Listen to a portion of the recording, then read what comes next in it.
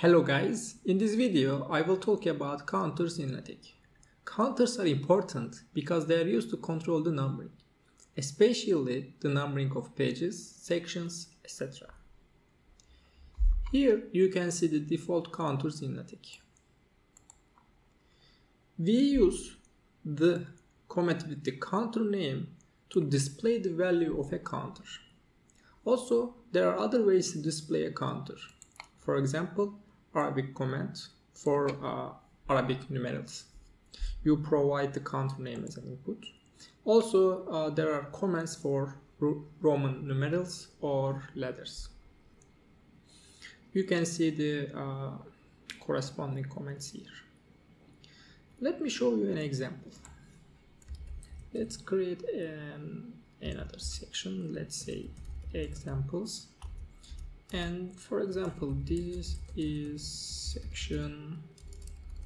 Okay, this is section. I will use the comment with section. So section is the counter name and I am using backslash D in front of it. So as you can see, it displays 3 because it's section 3. Or let's say this is section Roman section in Roman numeral. Okay, here I display 3 as a Roman numeral. So these comments can be very helpful whenever you wanna display the value of a counter. Let's move to the other comments for the counters. To define a new counter, we can use newcounter comment. It takes counter name as a monetary argument. Also, you can provide an auto counter as an option argument, which is the counter that makes our counter reset whenever it's incremented. And to increment a counter by 1, we can use step counter commands. In addition to incrementing our counter by 1, if we want to use as a cross-reference, then we can use ref step counter. And to set a value of a counter to another value, we can use set counter command, which takes 2 inputs, and the second one is the number that we are going to set.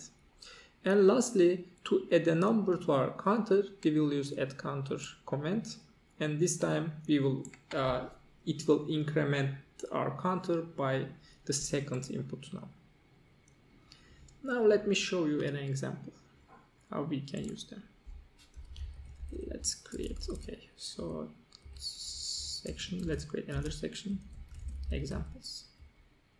This is the 5th section. First, let's start with creating a counter. For that, we will use new counter command and it will be example. So this is our counter name. And to use this counter in an environment, I also need to create an environment. Let's create a new environment, and the environment name also will be example, and it is an argument. And so this is the end part, and this is the starting point, and this is the end point. Okay, so this is how we can create an environment.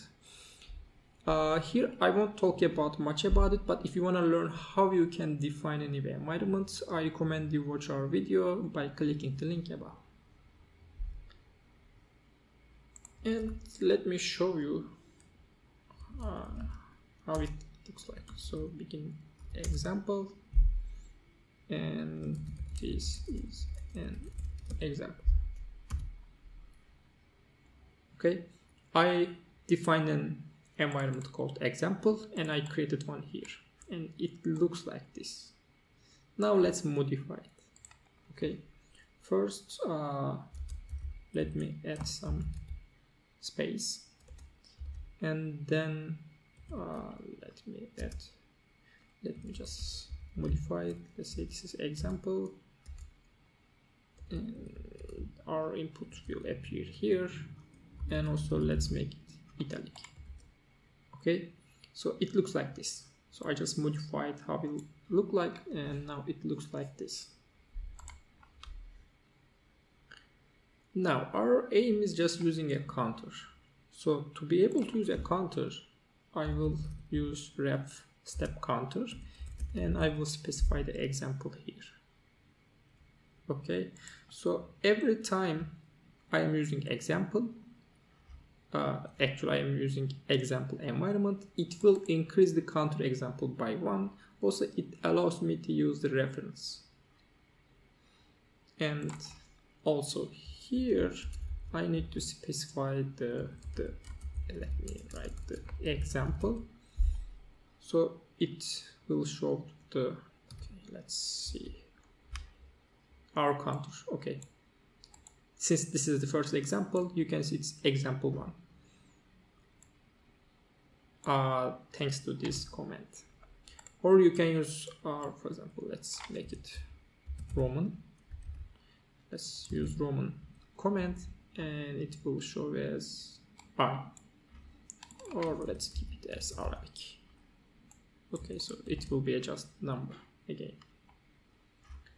So since we use ref step counter, let's add a label here, and let's say this is example first, and in the text I can use, for example, example, and add ref to example first,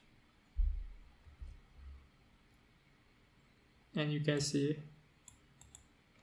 it's an example 1 because we have a reference right now. This is helpful when you need to cross reference, and you can use it. You can do it by using ref step counter. Let me show you.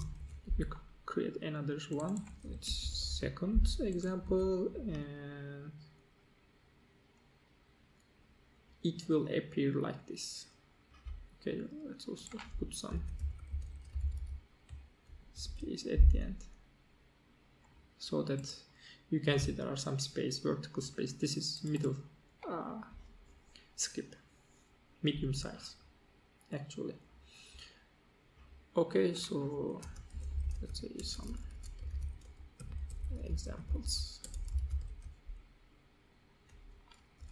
and let me make it into the new. Okay, so this is how they look like. It, as you can see, example counter increments by 1 every time I am using an example. And let me use another one. So this is the third example.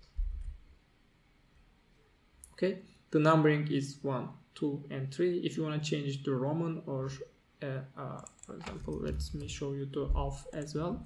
So it will be capital A, B, and C.